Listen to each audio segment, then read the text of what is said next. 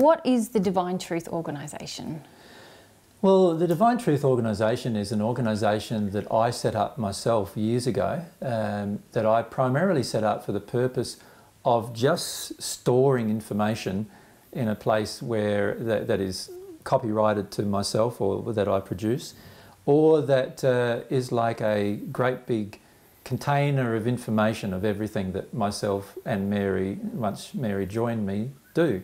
So everything that we produce, you know, videos, audios, any typewritten documents we produce, basically are all stored in the container of the Divine Truth organisation.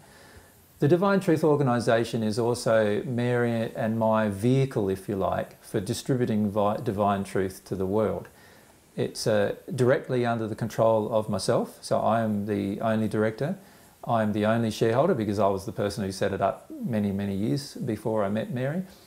And the Divine Truth organisation is very, very simple. It's just Mary and myself are employees of the organisation, and all of the things that are donated to us that we buy or distribute come from the organisation. So all the DVDs we give away come from the organisation. All the hard disks we give away come from the organisation. All the edited material that is produced all is stored in the organisation. And the main purpose for the organisation is that myself and Mary have control of the information so that the information isn't lost. So that's the primary concern we have.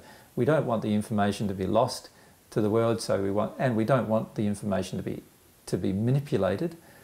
And so we want to have an organisation that stores all of this information, that is everything about what Mary and I have produced.